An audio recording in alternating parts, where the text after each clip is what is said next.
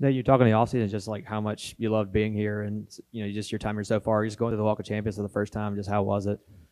It was crazy. Like at my old school, we had something similar, but it wasn't as long or as deep as in like amount of people there and the engagement. Like it was amazing. Like I came across some fans who was really excited to see us play. Like actually before we even playing, like just to see us, like yeah, like you know what I'm saying. It's time for. It made me even hit another gear. Like I'm already locked in, but seeing that was like oh, okay, like let's go. It's time for it. You know what I'm saying. So it's amazing. Like, How would you kind of evaluate how the passing game worked in week one, and what are you guys kind of working on to improve for week two? week one, I wouldn't say like they was doing I say more than what we was expecting. So like we had to make a lot of in-game adjustments, you know what I'm saying? So we last week not no knock to us. We still like, you know what I'm saying, finding each other, you know what I'm saying? I'm pretty sure y'all see what's going around in the media with the quarterback conversations and whatnot, you know what I'm saying? So everything we were just getting acclimated with each other and just trying to figure out like how we gonna go about things. We still finding our identity as we, you know what I'm saying, as the games go on. You know what I'm saying? What is that identity you guys are trying to build?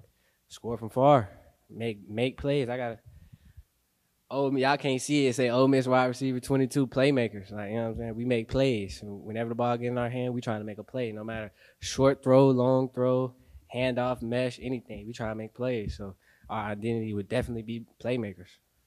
You talked about the quarterback situation. You getting acclimated. You're going to have Luke start this week's game. I mean, when it comes to having to get acclimated to a new guy back there in a game, not against y'all in a fall camp, I mean, what's the challenges in having a different guy that you had the week before?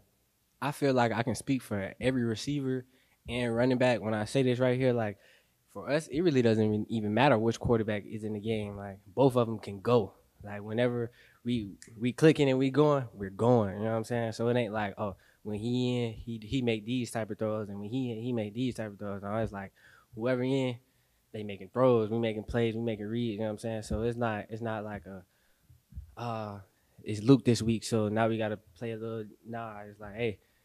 You know the mission, playmaker, score from far. You know what I'm saying? Like, so it's the same thing.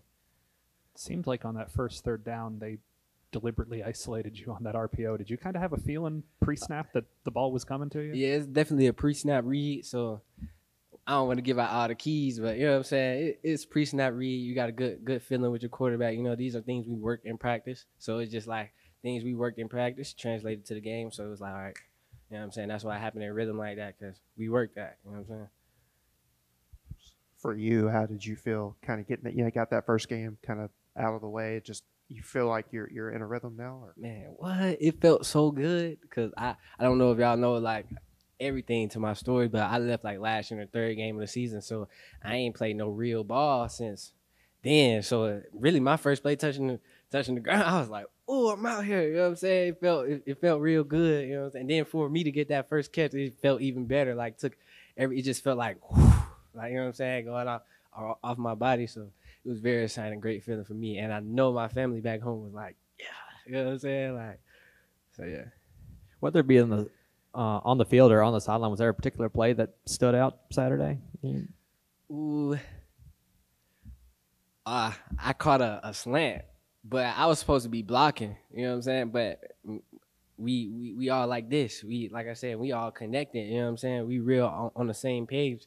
So even though I was blocking, he pulled and threw it, but he had trust and faith in me. You know what I'm saying? Like, okay, Wade gonna catch the ball. So I didn't know what was going on, but I seen him load up. I'm like, okay, catch. You feel me? So that was wild. It was wild to everyone because it wasn't even supposed to be a pass play, but it is what it is. You know what I'm saying? More stat line for me. You know what I'm saying? I ain't complaining.